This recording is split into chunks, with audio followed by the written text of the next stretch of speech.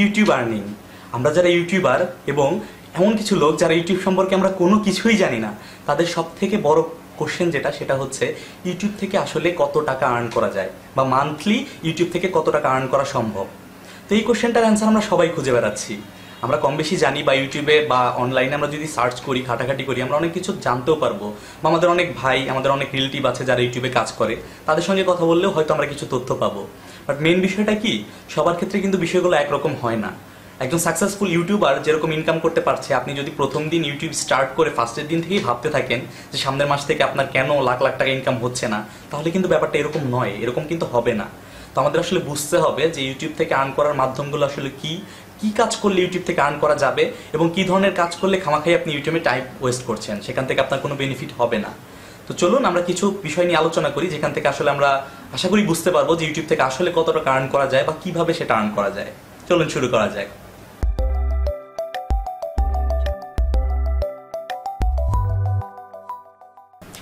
YouTube থেকে earn করা আসলে কোনো টাইম লাইন বা কোনো লিমিট, কোনো কিছু ফিক্সড করা নাই। একজন লোক হয়তো বা ইউটিউব থেকে আর্ন করছে মান্থলি 10,000 টাকা, আরেকজন হয়তো মান্থলি আর্ন করছে 10 লাখ টাকা।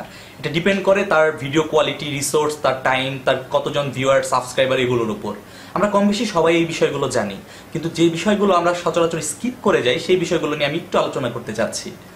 আমরা অনেকেই দেখা যায় মন চাইলে ইউটিউব চ্যানেল খুলে বসে থাকি এবং বিভিন্ন ধরনের ভিডিও আপলোড করি।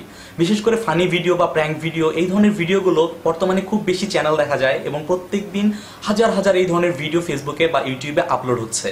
তো রিসেন্টলি ইউটিউবে যে প্রবলেমটা হয়েছে, ইউটিউবে যে সকল বড় বড় কোম্পানি অ্যাড দিত, অ্যাকচুয়ালি আমাদের আর্নিংটা আসে কোথা থেকে, এটা কিন্তু মেইন চিন্তার বিষয়।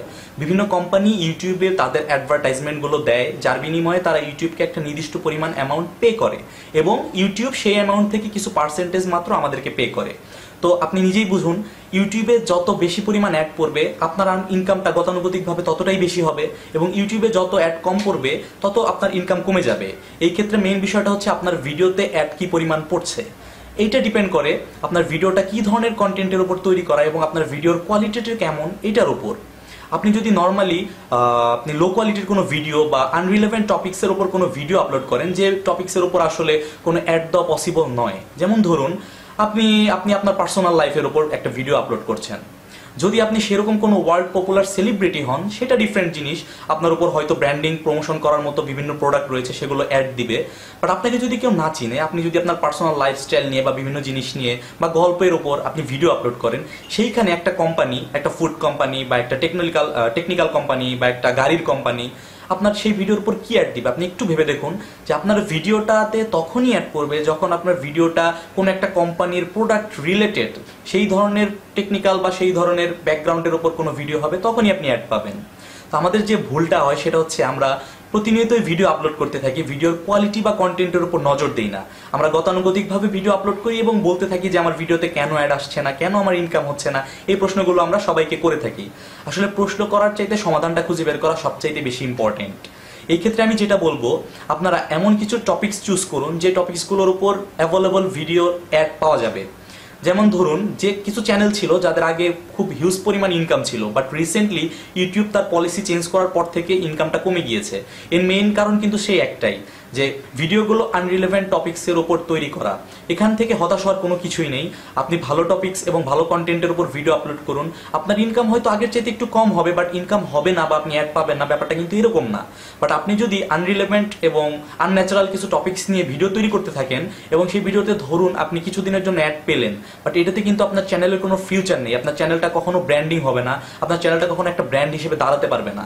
ইউটিউবে একটা চ্যানেলকে ব্র্যান্ড হিসেবে দাঁড় করানোর পর কিন্তু আপনার ইনকাম করার অনেকগুলো সোর্স বা অনেকগুলো অপশন রয়েছে। সো আপনার চ্যানেলটাকে দাঁড় করানোর উপর নজর দিন। ইনকাম কবে থেকে হচ্ছে, কয় টাকা হচ্ছে, এই জিনিসগুলো থেকে স্কিপ করুন। এই জিনিসগুলো চিন্তা করলে ফার্স্টেই যদি আপনি ভাবেন যে আপনার ইনকাম কবে হবে এবং কত হবে, তাহলে আপনি কখনোই ইউটিউব থেকে সাকসেসফুল হতে পারবেন না। এটি আমি স্পষ্ট করে বলতে চাই। ইউটিউবে যদি আপনারা সাকসেসফুল হতে চান, তাহলে অবশ্যই আপনাকে আপনার ভিডিও কন্টেন্ট এবং ভিডিও কোয়ালিটির উপর ডিপেন্ড করতে হবে, সেইটার উপর ফোকাস করে সেই জিনিসটার উপর আপনাকে ডেভেলপমেন্ট আনতে হবে। তো আশা করি আপনারা মেইন বিষয়টি বুঝতে পেরেছেন। আর কার ইনকাম কম হচ্ছে, কার ইনকাম বেশি হচ্ছে, এই বিষয়টা আসলে দেখার বিষয় নয়। আপনারা খেয়াল করে দেখুন, অনেক বড় বড় চ্যানেল রয়েছে রিসেন্টলি লাস্ট 2-3 বছরে আমাদের, যেমন টেকনিক্যাল চ্যানেলগুলোর মধ্যে টেকনিক্যাল গুরুজি অনেক বড় একটি চ্যানেল, আপনারা দেখেছেন লাস্ট 2-3 বছরে কিভাবে এই চ্যানেলটি উঠে গিয়েছে। সে কিন্তু কয়দিনে ইনকাম হবে, কত টাকা ইনকাম হবে এটার উপর ফোকাস করে কাজ করেনি। সে কাজ করেছে তার ভিডিওর কন্টেন্ট এবং কোয়ালিটির উপর। অবশ্যই চেষ্টা করবেন এইচডি কোয়ালিটির ভিডিও আপলোড করতে, ভিডিওটা যেন ক্লিয়ার হয় এবং ভিডিওর সাউন্ডটা যেন সবাই বুঝতে পারে। আপনার ভিডিওর কোয়ালিটি খারাপ হলে এবং আপনার সাউন্ড যদি কেউ না বুঝতে পারে, আপনার ভিডিওতে অ্যাড পড়া তো দূরের কথা, ভিউ হওয়ার সম্ভাবনাই কমে যাবে। ভিউ যত হবে ইনকাম তত হবে, ব্যাপারটা এরকম না হলেও আনুপাতিক হারে আপনার ভিউ যত হবে আপনার অ্যাডটা ভিউ হওয়ার সম্ভাবনাও কিন্তু ততটাই বেশি। সো আপনারা অবশ্যই খেয়াল রাখবেন ভিডিওর কোয়ালিটি যেন এইচডি হয় এবং ভিডিওটা যেন খুব ভালো কন্টেন্ট এবং ভালো টপিক্সের ওপর হয়। টপিক্স চুজ করার ক্ষেত্রে আপনারা একটু স্টাডি করে নিলে আমরা টপিক্সগুলো বুঝতে পারবেন। টেকনিক্যাল বিষয়, হেলথ রিলেটেড বিষয়, নিউজ রিলেটেড বিষয়, স্পোর্টস, এই ধরনের যে কোনো টপিক্সের উপর আপনি ভিডিও তৈরি করেন, আপনার ভিডিও যদি ভালো কন্টেন্টের হয় আমি প্রমিস করে বলছি আপনারা ভালো ভিউ পাবেন এবং ভালো আর্ন করতে পারবেন। বাট কখনোই যে টপিক্সটির উপর কোনো ভ্যালিডিটি নেই, আপনি মন মতলবী একটা ভিডিও আপলোড করে ফেললেন, এই ধরনের ভিডিও টপিক্স নিয়ে কাজ করবেন না। আশা করি আমার ভিডিওর এই কথাগুলো থেকে আপনারা কিছু হলেও বুঝতে পেরেছেন। যদি আপনাদের একটু উপকার হয়ে থাকে আমাদেরকে অবশ্যই লাইক দিবেন এবং আমাদের চ্যানেলটিকে সাবস্ক্রাইব করতে ভুলবেন না। ভালো থাকবেন সবাই এবং ভালো ভালো কোয়ালিটিফুল কন্টেন্ট নিয়ে ভিডিও তৈরি করবেন, এইচডি কোয়ালিটির ভিডিও আপলোড করবেন, ইনশাআল্লাহ সাকসেসফুল হবেন। আল্লাহ হাফেজ।